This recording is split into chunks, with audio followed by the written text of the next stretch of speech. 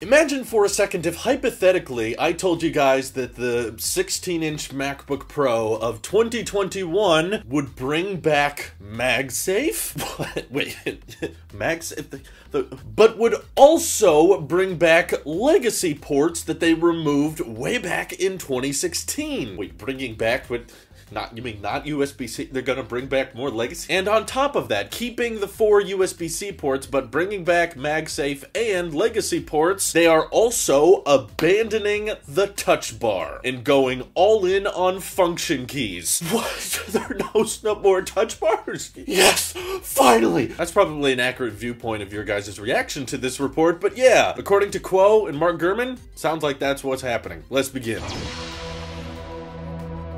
So yeah, this is a really interesting development I was not expecting to hear this early in the year, but Quo and Mark Gurman from Bloomberg are both kind of confirming that some type of MacBook that's coming out later this year with MagSafe, and Gurman weighed in on it a little bit, saying that it's very similar to previous iterations of MagSafe, because it was probably easy to interpret Quo's as saying that Apple came up with some kind of hybrid like USB-C but also MagSafe port. It's definitely weird hearing Apple talk about MagSafe again for the laptop line, because ever since, 2015, 2016, Apple has just been transitioning everything over to USB-C and kind of abandoning MagSafe, and I haven't really minded it, because in my opinion, it's much more nice to just be able to charge from each side, but a lot of people definitely loved it, and it almost feels like Apple is just kind of directly listening to a lot of haters' criticisms with the more recent MacBook Pro generations, and is now just acting on that, saying, a lot of people don't seem to like the touch bar, a lot of people miss MagSafe, and a lot of people want more legacy ports, so let's bring it all back. And I'm sorry I don't have more information on what those legacy ports will be, but I honestly think it's pretty easy to speculate on it, because Quo has basically just said that it's equipped with more types of I/O so that users will not have to use adapters with this next generation MacBook Pro, which sounds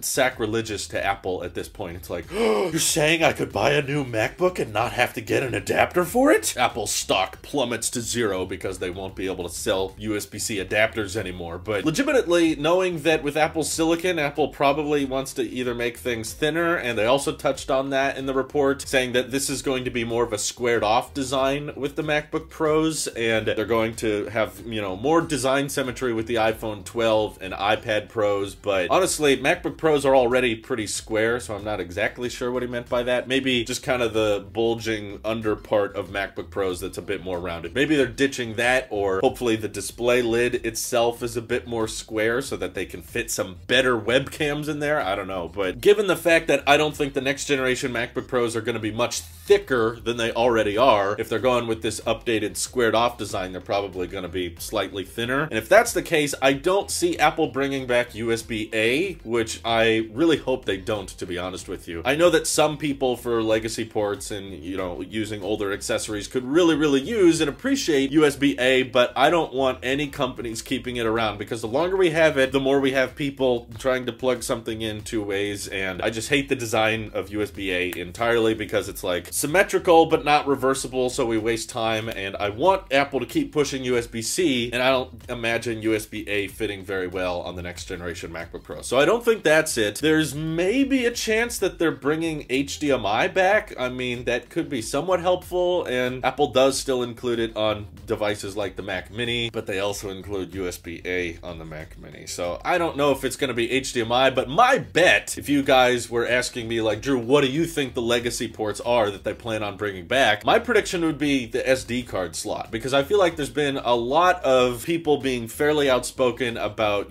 working with video or working with cameras in Apple computers, and they always have to default to some kind of USB-C to SD card adapter, because there's not a lot of great wireless alternatives, and the SD card slot is very thin and narrow. So if these updated MacBooks are a lot thinner, thanks to Apple Silicon, of course, that's also in this report, Intel's gonna be gone. Maybe with Apple Silicon, they can redesign the thermal interior of the MacBook and allow to make the whole thing thinner. And an SD card slot is something I think a lot of people have asked for, and there doesn't seem to be a great, just switch to a USB-C to SD card adapter, whereas other accessories out there there can have USB-C cables built in for video output, or, 4 USB-C ports are still, universal serial bus. It's just move on to the new standard. But SD card slot, there's not a great alternative there, in my opinion. And maybe Apple was hoping there would be if they removed it, but maybe they just decided, you know what? We can't open AirDrop to third parties for some reason. I wish they would, though. So we're gonna just go ahead and bring back the SD card slot so that photographers and videographers can just go ahead and slide their SD cards right into the MacBook without using an adapter. Total speculation on my part, though. I don't know that for sure. But either way, it's very interesting to hear that Apple plans on bringing more I/O to the next generation MacBooks, and at the same time removing the Touch Bar, which I imagine a lot of us are probably fairly split on. To be honest, I was a big fan of the Touch Bar. I liked it, and I want it to stick around. Between having,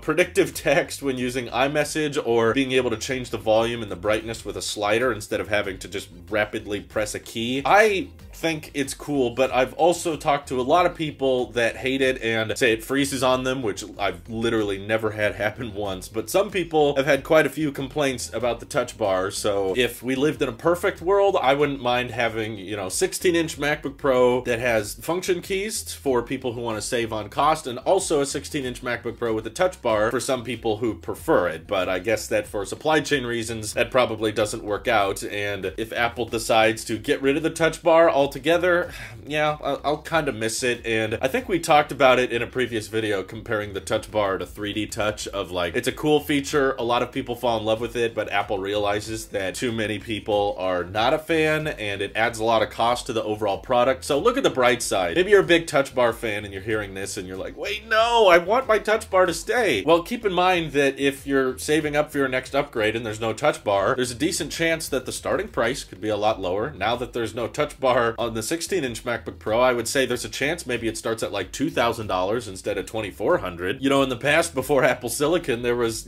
big price differences between the MacBook Air and the 13-inch MacBook Pro, or just function key 13-inch MacBook Pro versus Touch Bar 13-inch MacBook Pro. Just because of that Touch Bar, there would be this giant price hike, and I do think that little OLED display adds a lot to the overall cost. So if they're ditching it, might allow Apple to price more competitively. And of course, we're still going to be getting mini LED on these MacBooks, so it'll be a display improvement in that category. But yeah, the other part of this report that's interesting is it's once again referencing a 14-inch MacBook Pro. So this could actually mean a design refresh of like the bezels look a bit thinner, and Quo was saying to expect these new MacBook Pros in the third quarter of this year. So got a little bit of waiting to go before we get there. But Mark Gurman said that they are prototyping different MacBooks without Touch Bars, but not to just completely admit that the next generation won't have it at all. So they're likely still prototyping and experimenting with that kind of thing. So of course, take everything with a grain of salt. No leaker has a perfect track record, but hearing two different leakers talk about the return of MagSafe, the return of legacy ports, talk about a slightly updated and tweaked design, as well as the ditching of the Touch Bar. If Apple is playing around with it and prototyping it, they must be thinking about removing it, right? It's an interesting concept, and of course, as always, I'm very curious to hear what you guys think. I imagine some people getting really annoyed by this, some people getting really pumped by this, especially if you've not really been happy with the last 4 to 5 years of MacBook Pros. Personally, my main concern is that if we switch back to MagSafe, I'm not going to be able to charge the MacBook from either side. Maybe, with USB-C, you'll still be able to charge, but I'm guessing they're not going to include a MagSafe and USB-C power cable in the box. So you're going to have to pick one or the other, and maybe buy a separate USB-C charge brick if you want to charge from the right side or something. But knowing that we could power the MacBook Pro and still have 4 vacant Thunderbolt 3 ports left over, that I'm kind of excited for. And also the 14-inch MacBook Pro with an updated design. That sounds pretty cool too. So anyway, feel free to let me know your guys' thoughts. This is your Apple Sheep here. I'll see you guys in the next one.